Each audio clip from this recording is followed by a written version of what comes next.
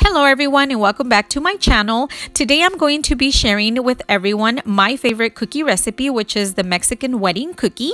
In Spanish, these are called polvorones, and these are going to be the ingredients that we're going to need. We are going to need some unsalted butter, powdered sugar, some salt, vanilla extract, all-purpose flour, and some chopped pecans. We're also going to be using some measuring spoons and some measuring cups because when you're baking, you have to have the exact measurements. So let's go ahead and begin. First step is to preheat your oven to 350 and line 2 cookie sheets with parchment paper. I'm going to begin adding the butter into my bowl, and these sticks of butter are unsalted butter and they have been out of the refrigerator for about an hour because anytime you bake you want to have your butter at room temperature. So go ahead and add the 2 sticks of butter into your bowl, and if you don't have this type of mixing bowl, that is totally okay. You can use your hand mixer or you can mix by hand using a wooden spoon or a spatula. Now I'm going to be adding half a cup of sugar because remember we need 1 cup, but half a cup goes into the mix, and then the other half you're going to be using it to powder your to powder your cookies once they are done. Okay, so go ahead and add your powdered sugar to the mix, and then we're also going to be adding the salt at this point. So you want to add 1/4 of a teaspoon of salt. If you don't have measuring spoons, then you can go ahead and add 1 pinch of salt.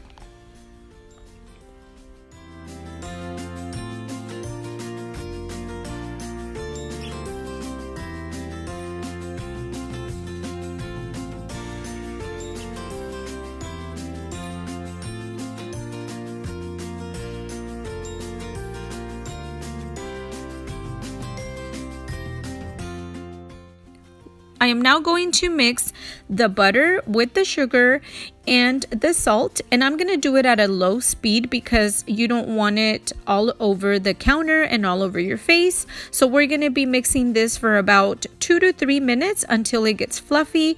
It's kind of like the consistency of buttercream.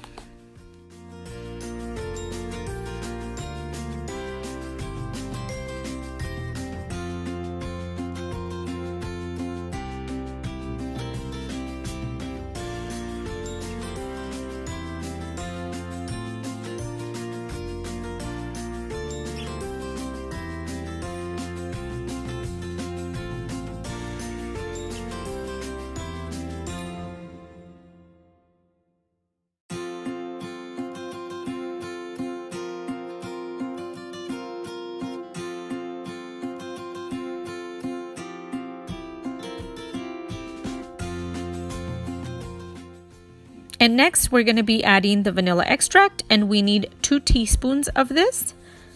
If you don't have a measuring spoon, you can use the cap of the bottle, and that equals to a teaspoon. So make sure you add 2 of those. After you add the vanilla extract, we're going to be adding our flour. And for the flour, we are going to need 1 cup and 3/4 of a cup of all-purpose flour.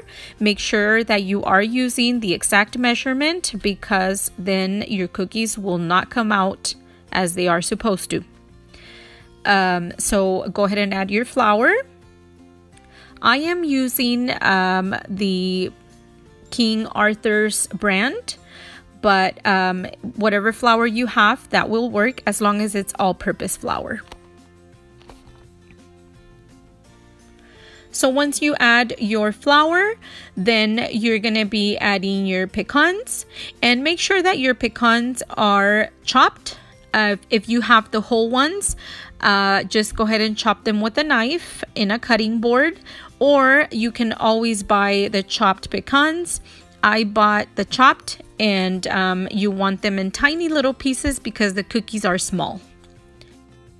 And now you're going to mix everything together. Do a gentle mix for about 2 to 3 minutes. At first, it's going to look dry and sandy, but once it starts mixing, then it's going to start forming, and the dryness and the sandy looking is going to go away. Then we're going to be able to start shaping our cookies.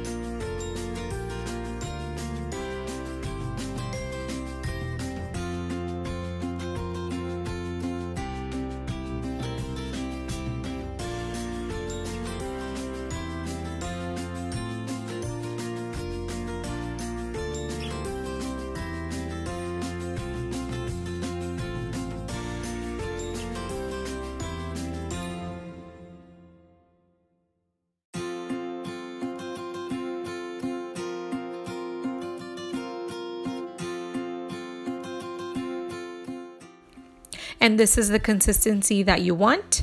It should come together. It should form in a ball. I don't like to use my hands because sometimes, depending on your hands, if you have warm hands, then the dough is going to become softer and it's more harder to work with. So I just leave it in the bowl, or I put it on the counter, and then I work from my dough ball, and I'm just getting little pieces and forming my cookies.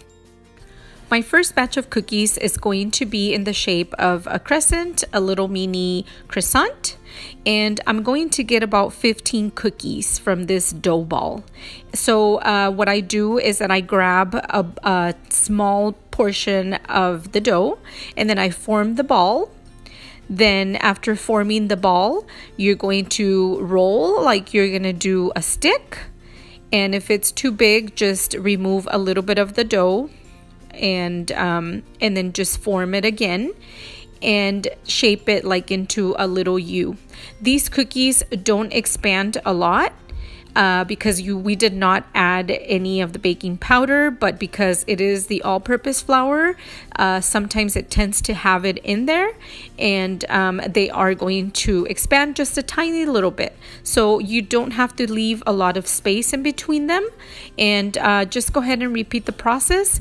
And then my second batch will be the original Mexican wedding cookie, which is in the form of a ball.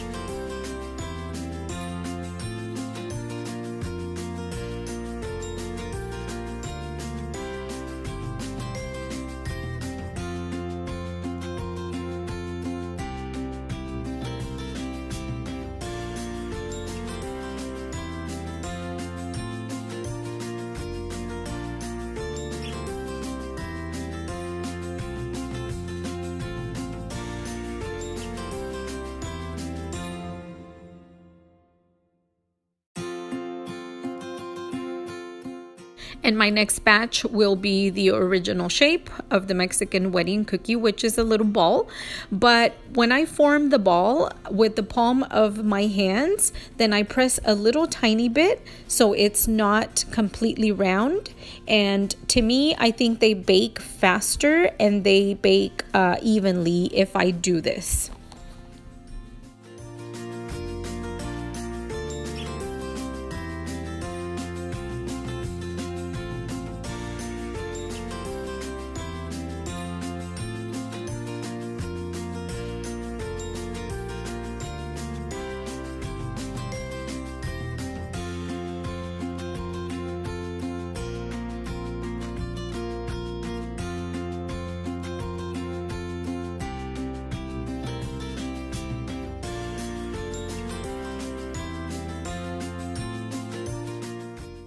And here are my cookies. They are ready to go into the oven, and I have a total of 30.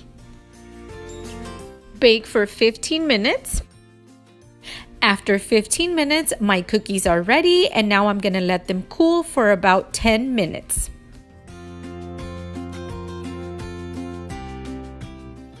After your cookies are completely cooled, we are now ready to start dusting them with powdered sugar. So we're going to place the other half a cup of sugar into a bowl, and then we're going to begin dusting one by one.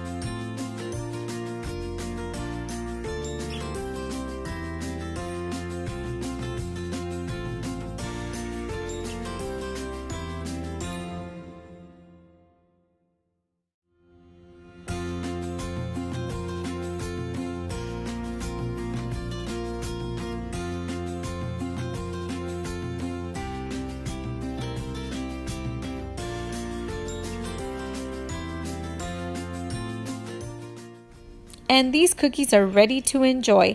Thank you so much for watching, guys. I really appreciate every single one of you. Please don't forget to leave any comments or questions. If you make these cookies, I would love to hear back from you guys. So I hope you guys enjoyed this video and enjoyed this recipe. Thank you so much for watching. And don't forget to like and subscribe. And I will see you on my next one. Goodbye.